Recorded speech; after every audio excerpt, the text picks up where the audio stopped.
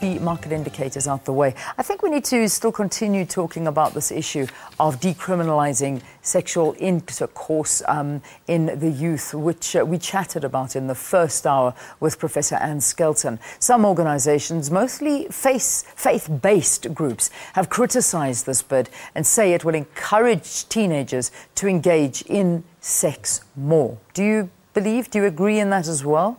Well, the Teddy Bear Clinic for Abused Children say criminalisation leads to labelling and secondary trauma. Joining us now is Dr Shaheda Omar from the Teddy Bear Clinic. It's good to have you. Thank you very much for joining us. Thank you for having me, Leanne. I mean, your stance is clear as daylight. I mean, you want this to be decriminalised immediately.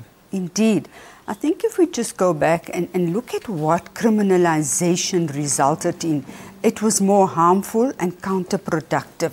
It resulted in an increased incidence of teenage pregnancies.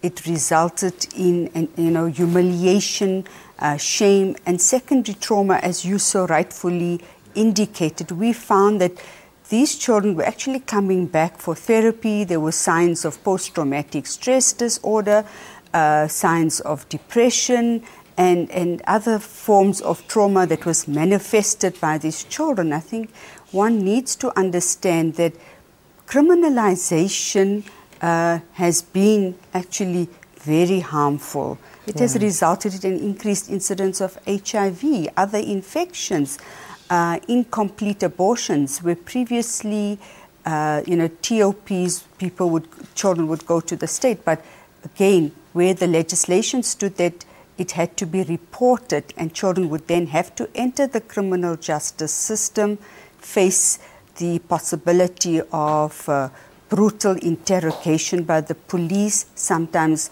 arrests, detention even, and even appearing in court before the magistrate. And all of this was very intimidating, very threatening, and certainly not helpful to the well-being and the best interests of the child. So currently as it stands now, it's a criminal offence for a child to engage in sexual activities, and we're talking the ages of 12 to 16, is that correct? That is correct. So the legal age is at 16 years old in South Africa. Absolutely. To engage in sexual... I think that is what one needs to understand. We are not asking for lowering the age of consent.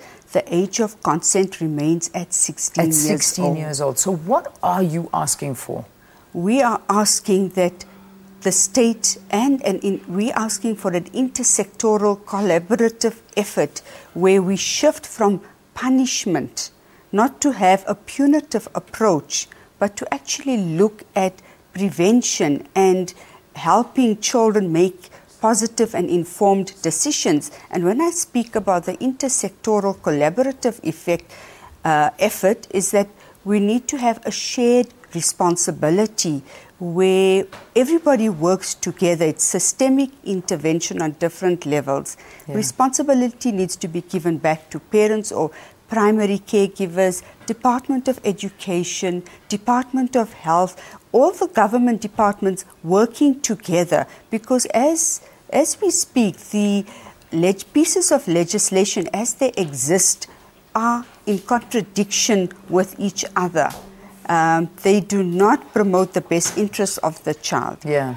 So what basically, in a nutshell, if a 12-year-old girl and a 13-year-old boy are having sex and it is consensual sex, that is fine, according to the law. But according to the law right now, if they are caught having sex, they could be arrested. Indeed. Now, you don't want that to be the case. We don't want that. You would rather their parents or somebody else deal with them.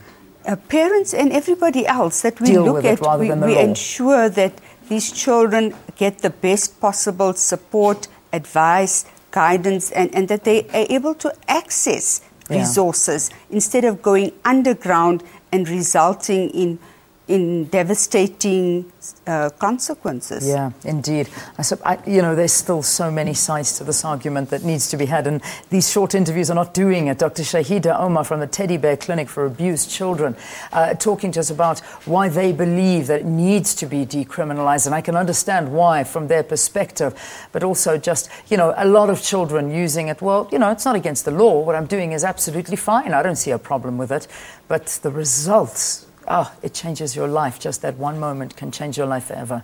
But anyway, you write to us. Let us know. Morning Live, SABC. It's a long conversation to be had.